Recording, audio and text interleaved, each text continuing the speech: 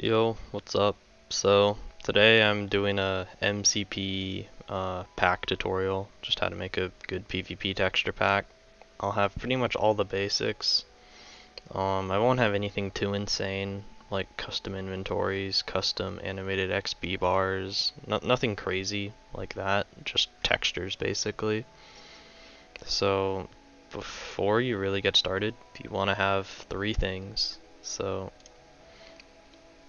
first, you want to have 7-zip installed, which 7-zip is just a program which lets you extract and change folder types or file types a lot easier, and that'll be useful for later when we're done with our pack. And we're also going to be using a website to generate UUIDs, which is for our pack's manifest, which I will show very shortly. And the next thing we want is we want a shortcut to our resource pack folder for our game. And something important to note is I'm playing on 1.16.100, which is not the latest version, but it's the best version. So basically, to get to that, do Windows R, and we want to go to app data. Windows R on your keyboard. And then that'll open our roaming. And we want to go to our local. And then we want to find packages. And we want to scroll down until we can find Microsoft.Minecraft UWMP. Then we want to go to local state. And from there, we want to go to games. com.mojang. This is an important location. What I would do is once we have this location, we want to create a shortcut, and you'd want it on your desktop. But anyways, once we're in here, go to resource packs, and this is your pack folder. I have a lot of packs from over the years of playing this game. What we'll do is we'll start off by making a new pack, which is as easy as making a folder, and we'll just call this pack. Alright, I'm gonna make sure it's on top by doing that, just so it's easy to find. So our pack is empty. This gets into the first thing we want to do, and that's make a manifest. So the way we make a manifest is we do right click, new, text document, and we want to call it manifest. Now this is why 7-zip is very important, because we can do what Windows normally wouldn't let us do. And we can do this.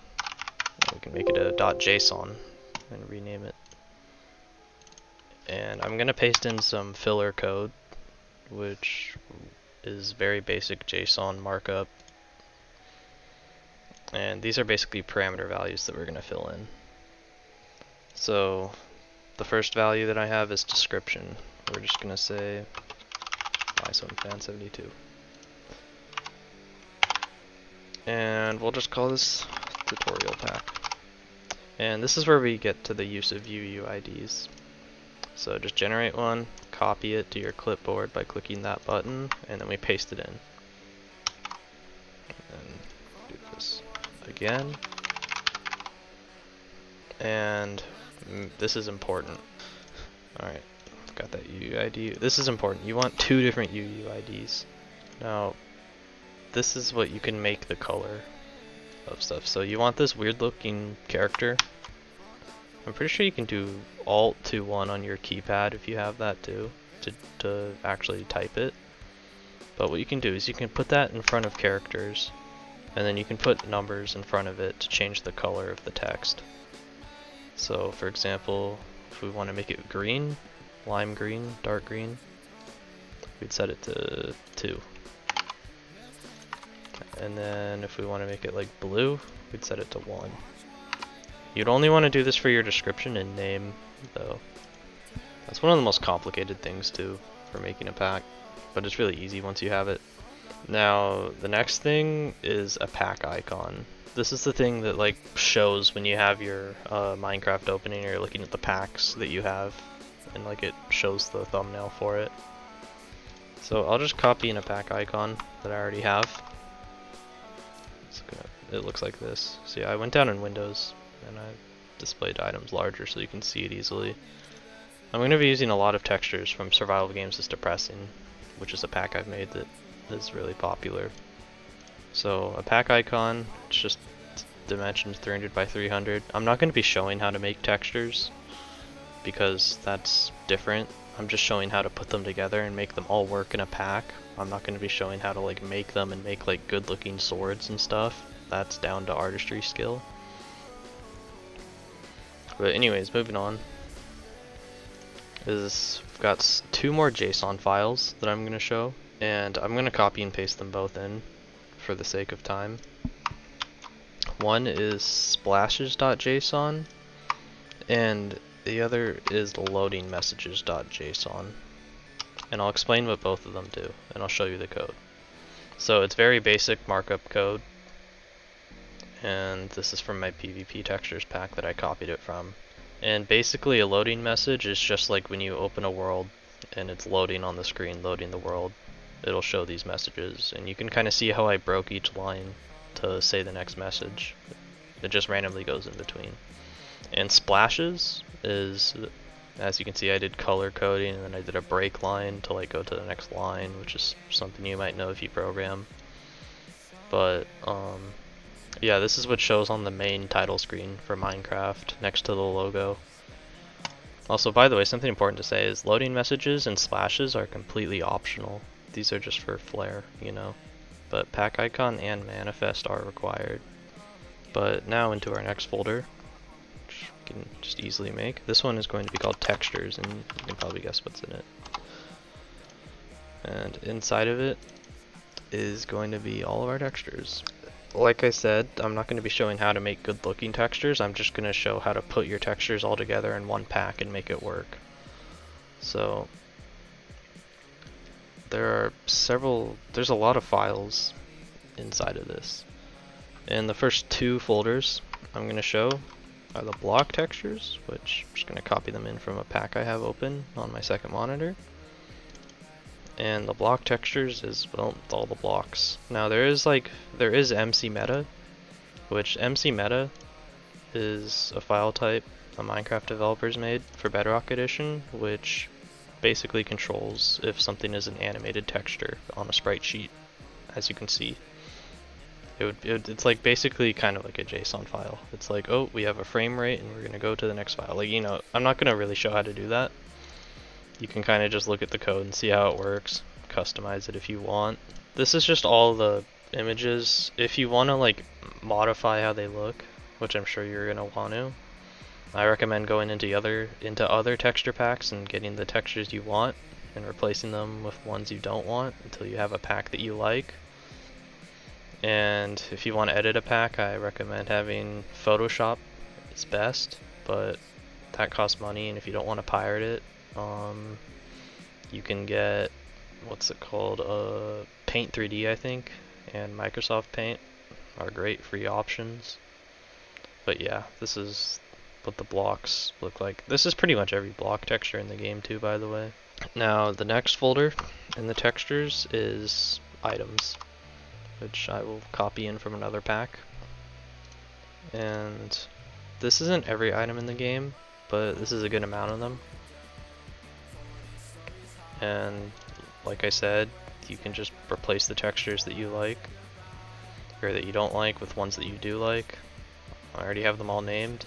You simply just take your edited file and drag it in and replace it. And for example, I've got like, there are different like bow states.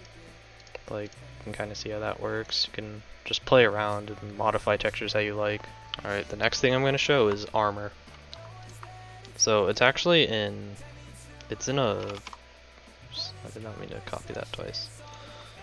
It's in a folder called models, and inside of that is called armor, and inside of that is all the armor textures, and each armor texture has 2 layers, except for leather. Leather has like a weird overlay, but don't worry about that. So yeah, you just modify this is the sprite sheet for it. Just modify how you want it. Minecraft automatically does the geometry for you and wraps it on the player's skin correctly for you. So yeah, just color over, put in the textures that you want. And the next thing I'm going to show you is particles, which is back in textures. I've pasted it in from another pack. Now ignore like all of this. The folder that or the file that we're focusing on is particles.png, which this is a sprite sheet for all of the particles in the game, like crit particles, particles from like trading and like potions. So explosions, I think that is. I'm not sure. And also, by the way, I'll be putting this pack download for you guys to play around with in the description. The next folder in the textures folder is the environment textures. Now the environment textures are the destroy stages. Now the destroy stages are like when you're breaking on like a block and like it shows like the damage on it until it breaks. Is basically what it is. And then we also have the moon phases, like in the sky, the sun phase, or well, this is just a single sun. And then we also have the rain texture. I wouldn't worry too much about these three though, they aren't that important. And the overworld cube map is basically the skybox. It's a little bit different than Java. It's not one sprite sheet, it's separate images that are combined into a panorama shot. And don't get this confused with the title screen. That's called panorama. This is called cube map in its own different location. Now I'm going to be showing the UI folder. There are multiple UI folders, but I'll be showing the one that's inside of textures. Inside of this is all of the effects. So like if you drink like a potion, then like in the corner, this is like what it will be shown. And we have experience bars. I'm pretty sure this is just for the loading screen, isn't actually the one on your hotbar. It's just animation JSON defining how it will look in the game.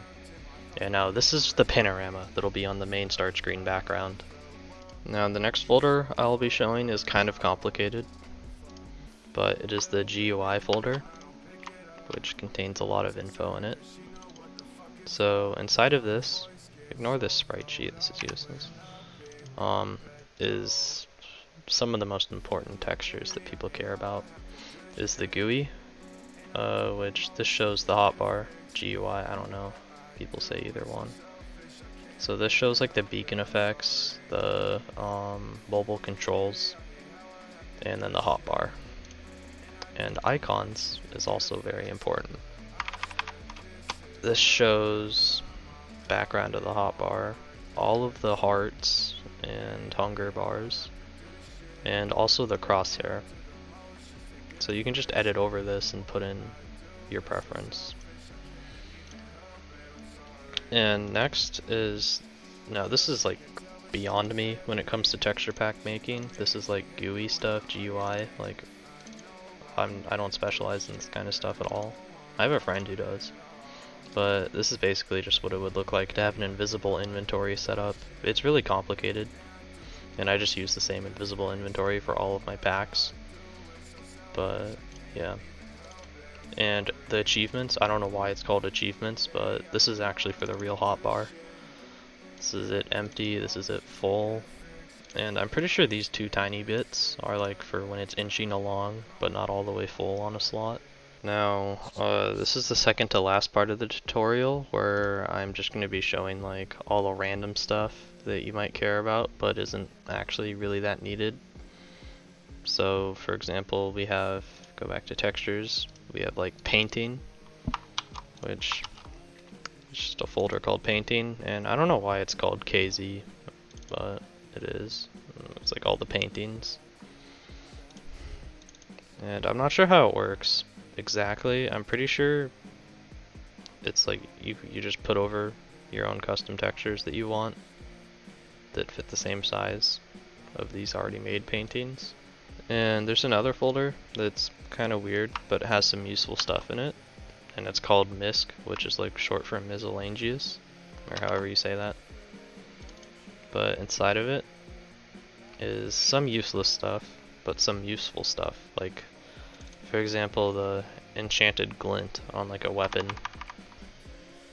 Another useful thing is the Flame Atlas texture, which just goes in textures on its own. And this is basically what it looks like when your player is on fire, or when any entity is on fire. This is basically the animated texture. This next one is kind of useless, but I mean, hey, if you want it, you can have the map textures. It's only two, the background and the icons. Now, this next one is a bit crazy, but it's the entity folder, which this one's huge. This is a huge folder. And this contains like every single mob texture in the game, like villager textures in a sprite sheet for the geometry, like Ender Dragon. Yeah. And it also has stuff like signs, which are technically block entities. Next thing I'm going to show you is a color map, which color maps are actually extremely useful. I don't use them that much though. They're kind of more for like holiday maps or texture packs. So like this is a bright one, like this is what like a bright color map would look like. But there's also one, for example, that's like all white for like a snow Christmas themed color map. And if we actually go back to the main screen, there's a surprising amount of other extra folders you can put in. Like for example, you can put in another folder called Entity, which is what the arrow looks like when you shoot it, like the 3D arrow. And then the Steve skin, which I'm pretty sure modifies what the default Steve looks like. And another useful one that you might want is font. You can modify what the font looks like. I recommend going around to different texture packs and seeing what fonts you can find that you like, and then naming it default date. The next thing, I'm not really good at this part, but there's a sounds folder, and I unfortunately don't have all of the game sounds. I only have so many. Like I only have them for damage. I only have them for like I don't even have that one. I removed it. Remove that one. I only have like custom sounds for like certain things in the game. But yeah, anyways, this is like I don't have every sound, so I recommend you look up Bedrock sound packs on like MCPE and YouTube. You can probably find a lot out there, and they're gonna have like every sound in the game, which you can then customize. But every single sound is gonna be a .ogg file, which is the type of audio file that most games use. So I would probably try to figure out how to make OGG files using like Audacity. Alright, so now we're on to the last part of the tutorial, where we have our pack finished, and now we want to turn it into an mcpack, which auto imports on double clicking it and launching it on any OS that supports Bedrock Edition. So first we want to send it to a compressed to zip folder. This is where 7-zip comes in handy. And then we want to get rid of the zip extension on the file and call it an mcpack and rename it. And let's see if we launch it. So now our pack is importing once we've ran Minecraft, and it is successfully imported. So I'm just going to deactivate my other packs I have. Activate tutorial pack. This is like a really weird pack. This was just to demonstrate what I have. It's going to look like a mix of survival games that is depressing and the other pack that I used to use a lot, my OG pack. So yeah, got the see-through inventory, got our blocks and everything that we've imported in.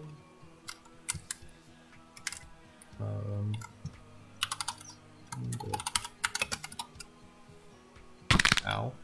Got our stuff working in the corner with our effects. Got our particles. Yep, so that's how you make a PvP texture pack. So, thanks for watching. Let me know in the comments if like I messed up on anything, or if there's anything else I could have added. I know I probably could have added like how to make like a custom Minecraft logo, like on the start screen. But yeah, I spent a lot of time planning and editing this video. I've been wanting to make this video for a while too, I just kind of procrastinated on it a bit. But yeah, see you in the next one.